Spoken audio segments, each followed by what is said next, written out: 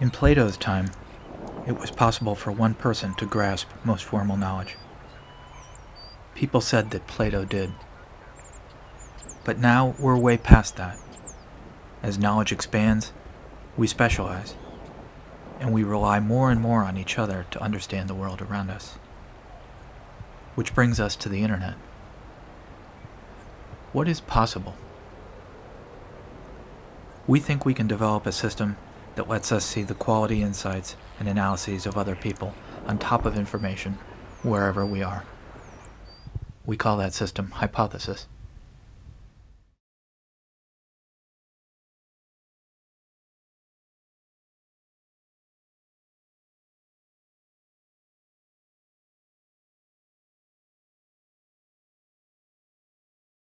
I'm Chris Dellarocas. I'm a professor at Boston University.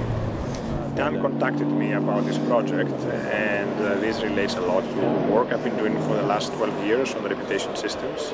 It also relates to a lot of my current interests on how to make sense out of the torrents of information that exist on the web and how to deliver a good subset of information that people can handle with their current cognitive capacity.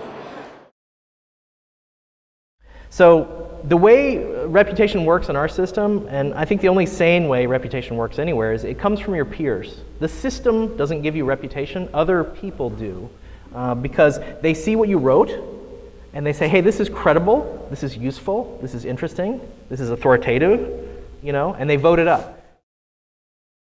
So in general, Reddit, we are, I don't know, top 50, top 100 site in the world. We get 2.5 billion page views a month.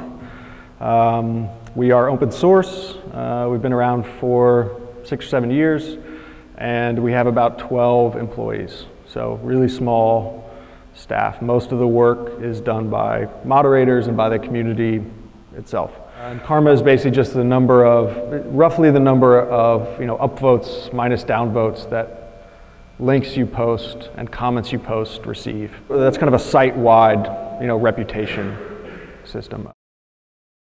The question is, what is credible information? And I think that is also what Hypothesis is about. And there is the problem, and then there is, of course, always an approach that you can take. And Hypothesis is promoting, if I can understand that correctly, annotation plus reputation as a mechanism to achieve that. So, and what's interesting is that bits and pieces of what we want to do are already happening, right? At the bottom of blog postings, at Facebook, Twitter, at Quora, right?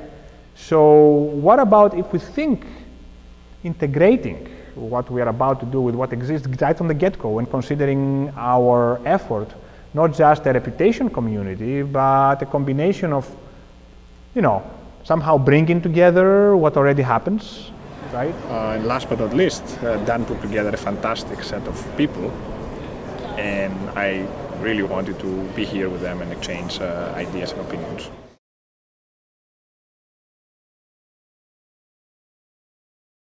And related to that, I think one of the things that we should be thinking about is candidate domains in which if we go and do a design, we have an opportunity to show that this thing really kicks butt. And one example, potential domain is Wikipedia. And so I'd like to talk about the strengths and weaknesses of that domain. I trust this repository not to publish false annotations. Interesting. That's almost like a CA. You have a certificate authority layer, right? And then you give out certs to it. Like I know that Hypothesis will not let anyone publish an annotation under an identity that they haven't proven to own. Right. And then so I would model that as moderating annotations on the sources of other annotations. Right. So you've got a the quizzical documented. I've gotten a lot of pluses in the bioinformatics space that involve math, but the ones that involve microbiology, people aren't so hot on. And it's actually that I'm good at math, the math part of this. And then those things, someone that looks at a comment I make in math, even though I'm not a mathematician, and maybe they like my advice here because those documents happen to be also close to the math ones. So I think creating arbitrary categories is a rabbit hole of tagging. When you're using symbols to talk about things, it's like the tips of icebergs, but the topology is like the thing that you don't see. The thing that I get confused confused about with that analogy is that, say that the tip of the iceberg is the word bioinformatics. Right. But bioinformatics is a blend of connections to a lot of other things. So it's not really a big iceberg. It's a bed, you're right. It's not an optimal metaphor, yeah. It's more like a sprouted mushroom in a sea of mycelia. Of mycelia. That's probably a much better analogy, is a mycelial system. In fact, this is probably trying to design a mycelial system. But is can you crowdsource? Can you crowdsource a topology? Can you make it emerge? Yeah, crowdsource topology. That's kind of what we're trying to do. I think so. Okay.